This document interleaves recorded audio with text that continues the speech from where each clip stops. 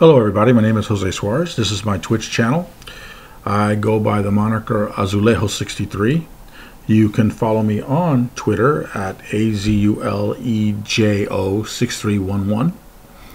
I won't be putting much out there, but I wouldn't mind comments on how the feed went either there or through the chat line. I got a lot of experience DMing, quite a bit playing as well, mostly DMing though. This is an opportunity for me to post my game that I've been running for about a year on Roll20 without broadcasting to the broadcast through Twitch. I'm not looking to make money. I'm not going to ask for anyone to subscribe to the channel and pay $4.99. I'm just asking you guys to bear with us as we play a game. I only have one experienced role player in my group. The rest of them, well, they're kind of new and they come from video games, so they really don't know how to talk up. You'll hear a lot of I'm going to attack with my mace or with my axe instead of doing a little bit of role training, well, let's say one of my dwarven clerics would go, Flint rushes up and smashes them with the warhammer. Then I'll roll my dice and let them know, the DM knows, tell me if I hit or not and how much damage I do. I don't say I'm swinging it. I'm just, I act it out and I put a voice on. They're still learning all that kind of stuff. They are quite new. They're used to playing MMOs, and this is definitely not an MMO. I would like for anyone watching this channel when we broadcast to use the chat room to give us an opportunity to perfect our craft as role players and become more immersified in it. If you do subscribe to the channel, all I promise you is that we're going to try to make a broadcast every week. The schedule is above. The next game is going to be on the 17th. There'll be no game on the 31st or the 7th because of other commitments that I've made. New Year's, there's definitely no way we're going to get together then. And we're playing every 2 weeks in order to work with the schedule I have with another DM that runs a game every other week.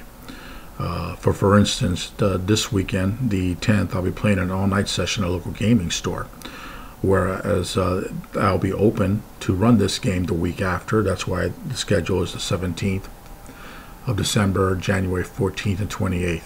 I'll update the schedule on here going forward every other week. As soon as we are confirmed, I will have the new date at the very top confirming when the next game will be.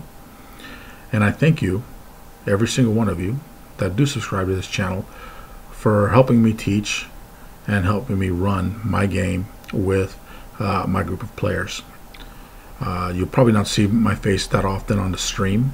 I want to tell the story, but I'm strictly as a narrator, not as a part player. I'm going to let my players tell the story. I'm just going to put obstacles in front of them and see how they fare against them. I am not a Matt Mercer. So all you critters out there, don't compare us. There's no comparison. He's the boss. I'm just a lowly DM just trying to get along in the world and run my own little game. For those of you that are Chris Perkins fans, yeah, I'm not that outrageous either.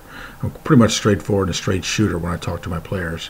I try not to give them too much, but I do try to challenge them. I believe in a very simple rule of thought, that if it's not at least 10% deadly every adventure, then they're not going to be stressed. They're not going to be pushed.